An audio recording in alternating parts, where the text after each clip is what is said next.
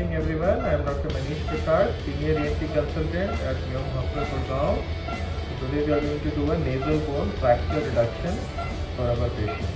Okay, so we can come over here and focus on the patient's nose. And you can see that the patient has had a nasal injury. There is a gross deviation of the nasal dorsum to the left side, and there is a depression on this area in the right side, and there is a crooked nose deformity which we can see. The patient also complains of nasal obstruction on the left side after the nasal septum also getting fractured and displaced to the left side. So we have already given blocks, the infraorbital blocks on both sides, the supraorbital and trochlear blocks, and now we plan to start with it. So we have our nasal pack in place. This is to numb the nose, and we are using a nasal forceps to hold the nasal bone and disimpact and reposition it. Okay. So now we are going to disimpact the bone.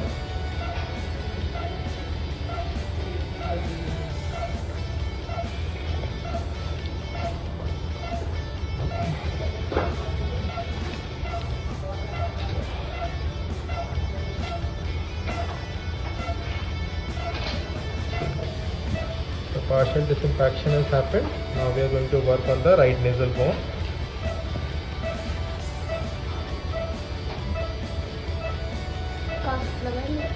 Yes.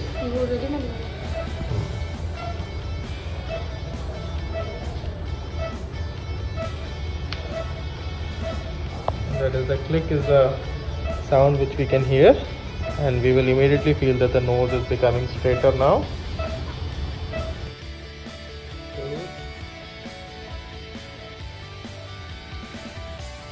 There is a dislocation, then we can just go like this. You can disimpact it and get it. So you can have to do. When you are doing like this, you are also giving the cracking.